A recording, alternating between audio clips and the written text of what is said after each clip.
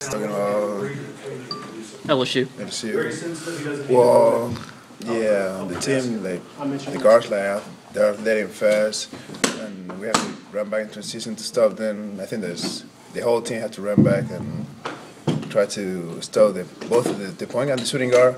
They're both 5'11", something like that, and they're pretty quick. So if we stop the two guys in transition, we can be good. Have you become their forwards?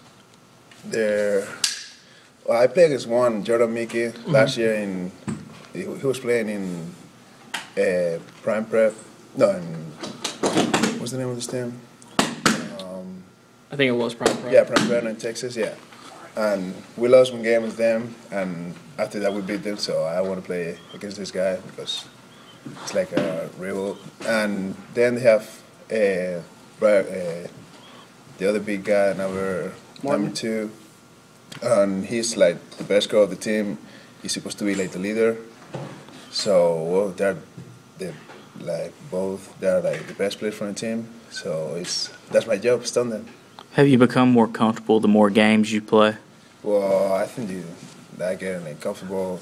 You start like playing more games and playing more minutes, and you start like practice every day with the same guys. So just start like getting your role and stuff. So. Coach has talked about, some of you younger guys on the front line possibly getting some more playing time, like you and Dwight and Anthony. Some of you guys, if you're called on, do you feel like you guys are kind of ready for an increased role? Yeah, I came here to play, so I'm ready. You said you're familiar with him. You haven't played against him. I mean, what does he do well? What have you known from him being familiar with him? Yeah, he's like athletic. He's a face-up post guy. And he's quick, and he have a very quick jump. He's like SEC leader in block shots. That's why he can jump high and block all the shots. So we have to be careful with that. Like, don't do like easy layups and all this stuff because he's gonna block it. And the only thing that he's not is like he's not tough. I think that he's weak, and we can play like put a body on him. So that's gonna be good for us. Knowing you guys get your lead score back for the rest of the SEC slate and Marshall, just give you guys that much more confidence going into the rest of the season? Yes. Son's in the game, like when Marshall is in the game and starts scoring threes, that's our salvation sometimes.